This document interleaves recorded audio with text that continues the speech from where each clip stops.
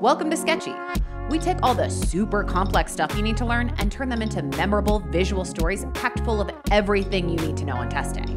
Click the link in the corner or description to try for free for 7 days. Now let's get to it. Just like with the acute leukemias, there are two general types of chronic leukemias based on the type of neoplastic progenitor cell that's present, myeloid or lymphoid. Unlike acute leukemias, however, chronic leukemias involve an abnormal proliferation of mature or maturing cells rather than blasts or promyelocytes. Yeah, our last sketch covered acute leukemias, and it was cute and all, but it's time for some serious art.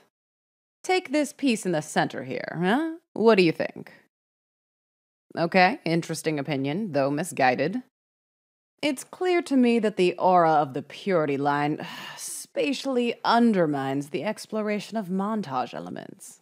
Though with regard to the issue of content, the internal dynamic of the negative space, threatens to penetrate the...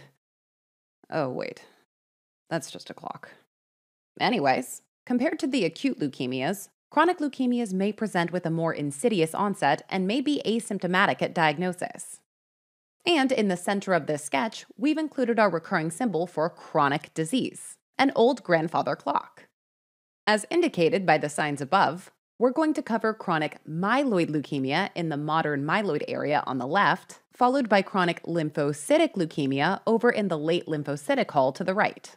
Chronic myeloid or myelogenous leukemia, abbreviated CML, is a myeloproliferative neoplasm caused by the unregulated clonal proliferation of mature and maturing granulocytes.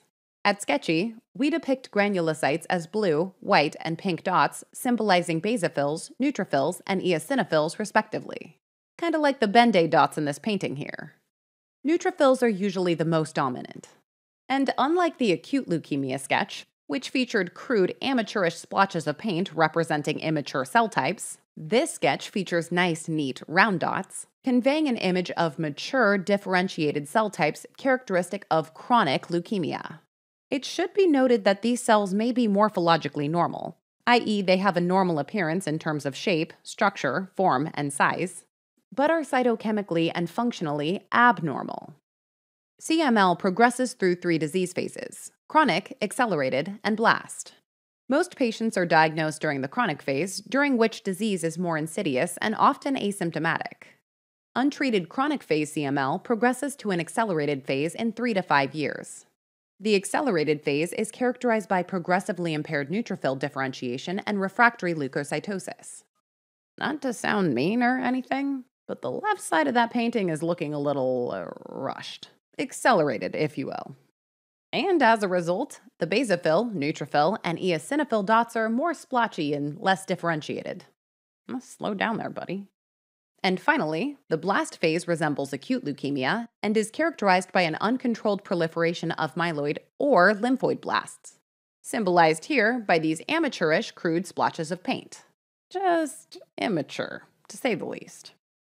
Chronic myeloid leukemia accounts for 15% of leukemias in adults with a median age of 65 at diagnosis. However, CML does occur in all age groups.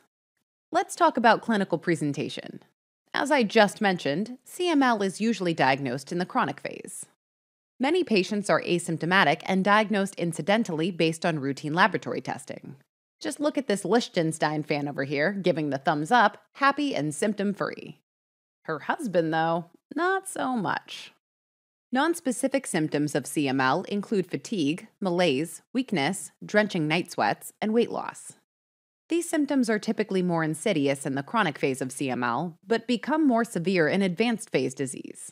CML typically involves splenomegaly due to extramedullary hematopoiesis, hence the large splenic guitar in the painting back there. If the enlarged spleen compresses the stomach, patients may experience early satiety and weight loss. Patients will often describe feeling full prematurely despite having a good appetite. Splenomegaly can also cause abdominal fullness and distension. Patients may report left upper quadrant pain or discomfort, sometimes referred to the left shoulder, as a result of the enlarged spleen. In some cases, splenomegaly may even cause splenic infarct because of insufficient blood supply to the overwhelmingly enlarged spleen. Inflammation of the splenic capsule, aka perisplenitis, can also occur. Patients with CML may describe bleeding, including epistaxis, bleeding gums, and, as highlighted by the spots on the bench here, petechiae. This is thought to be secondary to platelet dysfunction, which is kind of counterintuitive considering that these patients often have thrombocytosis, or too many platelets. Alas, though they are plentiful, these platelets are not functioning normally. Kind of the theme here with CML. Patients in the accelerated and blast phases of CML begin to present with symptoms more similar to acute leukemia. I knew I recognized that guy. Yeah, I see him all the time over at Cute Luke Ceramics, the setting of our acute leukemia sketch. Symptoms of acute leukemia are primarily a result of cytopenias. Fatigue from anemia, bleeding and petechiae from thrombocytopenia, as well as infections and fever from neutropenia. Patients may also have bone pain as leukemic cells expand into the bone and periosteum. Exposure to ionizing radiation, like an atomic bomb or nuclear reactor explosion, is the only known risk factor for CML. So, moral of the story here? Stay away from explosions.